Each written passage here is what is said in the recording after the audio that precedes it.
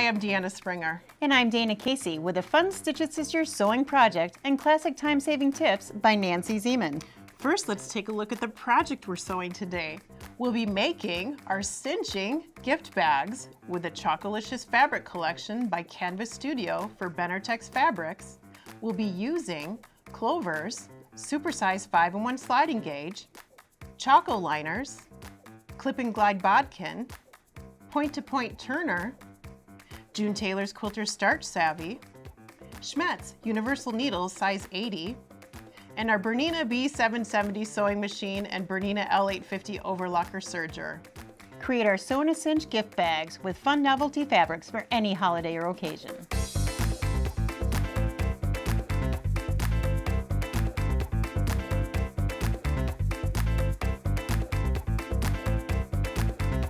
We'll start making our Sew-In-A-Cinch gift bags by preparing assorted Chocolicious fabrics. And then we'll cut easy fabric rectangles. So head to the ironing board and spray starch and press your fabrics and get them ready for the cutting process. So we're cutting easy rectangles for our Sew-In-A-Cinch gift bag. And we're making the size small today. And it's a cinch, Sew-In-A-Cinch, because we have ribbon ties that cinch the bag closed. You could even tie this into a little bow if you'd like to, but it's made from just 2 fabrics and it looks completely lined because we have an accent band at the top, and we'll show how we made that. We'll start by cutting those easy rectangles. So we're cutting 2 4x10 rectangles. Again, we're making the size small. Okay. So 2 4x10 rectangles and 2 10x13 rectangles. And we'll start by sewing the 2 fabrics together. So in this sample, I'll set it over here. In this sample, we have the fabric already serged to the top, and we're using the serger today. Okay. This is a great project for serging, or if you have a sewing machine, not a serger, just use 1/4-inch seam allowances and stitch that with a straight stitch, and then come back and zigzag that edge and finish that edge off. Okay. And we're pressing as we're going today. This is a super simple project with just simple rectangles of fabric. Okay. And simple 1/4-inch seams, and press as you go. The next step would be to serge around all the outside edges. Okay. This is flat construction. We're making these bags flat construction, a classic time-saving tip by Nancy. Flat construction is the key to this bag. So we need to clean finish the edges, all 4 edges. So either serge those or zigzag those. We don't want those raveling when we present the gift inside the bag. So that'll just finish off the seams. Very so good. the next sample shows that we've serged all the way around all 4 edges. So now we have 1 rectangle. So this is the bag taking shape, and then we put the 2 fabrics right sides together and do a little pinning. You want to line up those side seams where that accent strips meets the fabric. So you could put a pin here where that accent fabric meets that fabric. And then we need to do some marking. Using our Clover's 5-in-1 sliding gauge, we'll set that for 6 inches. And that just locks into place. So slide and lock that into place. And then we'll be using our Choco liner. And just use your Choco liner and mark down 6 inches. What we're doing is marking a no-sew zone, so we have an opening for that ribbon. Okay. So then we set it for 6 3/4 and mark another 6 3/4 below. So we've left a 3/4-inch opening. Okay. That way we can get the bodkin through that. So we'll repeat that on this side. 6 3/4 and then 6 inches and mark. So that's a no-sew zone. I like to put a wonder clip there so that we're sure to not sew in that area. So here's a wonder clip, and we'll mark that. And then we could pin the rest. Okay. I know when we get stitching, we tend to just keep going, and so having that there is a really good placement. Especially if we're using pins, if you put a pin there, that may not stop you. So we're just pinning all the way down. And that's our next step would be to sew that seam. Okay. But we're only sewing the side seam because we're using Nancy's wrapped corners. When we use Nancy's wrapped corners, we get nice, crisp corners when we turn the gift bag right side out. Okay. So the next step would be to head to the sewing machine and stitch that. So we'll stitch all the way down along both edges. Just on the edges, not the bottom yet. Alrighty. And you can see the stitching. We've stitched and we've skipped that area where the no-sew zone is, where that wonder clip was. Okay. So you can see our 1/4 inch seams, and the next step would be to press it open. And we like to head to the ironing board and use a seam stick. So we just insert that seam stick into that opening and press. It's kind of in the round, it's a tube. Okay. So if you pressed it flat, you could get some creases where you don't want them. So insert that seam stick and press those seams open. So once we have those seams pressed open, then we wrap our corners. We head back to the sewing machine and we sew the lower seam. We wrap the corners towards the center of the project and then stitch that lower seam. It's starting to take shape. Our gift bag is coming together. The next step would be to turn down the top accent strip. Okay. And that's that 4-inch strip that we cut. We just fold that under. And you'd press this. Press this under so it's nice and flat. And then we use that 5/1 sliding gauge again. We set it for 3 1/4 inches. Okay. And we mark a line. And we're just folding where that seam is, where it meets the body of the fabric. So I've marked 3 1/4, and then I slide it to 2 1/4, and I mark another line. Okay.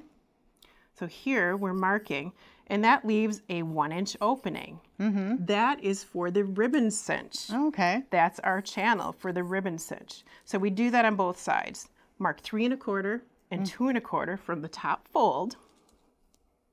And then you have a stitching line. So head to the sewing machine and convert your machine to the free arm position. Okay. Because this is in the round, we need to sew a tube. Add a open toe presser foot. That's really nice so you can stitch right along that stitching line. And then engage your dual feed if you have it, because we're using multiple layers here. Okay. And you just stitch. You stitch in the round around the entire top of the bag, 2 stitching lines, and that's it. Wow. Next, we turn the bag right side out. And we'll use our Clover's point-to-point turner for this to push out those corners. And because we've done Nancy's wrapped corners, these points just pop right out and they're nice and crisp. So you just push those out with the point-to-point turner. It's a great tool for doing that. And they just naturally want to turn just right side out. Sure. But we need a cinch. We do. We need a cinch. And you can see that no-sew zone we left open. Right here, there's an opening. Magically, we've done the math for you. If you're using that 4-inch band, that's where measuring down 6 inches and 6 3/4 will give you the opening for that ribbon.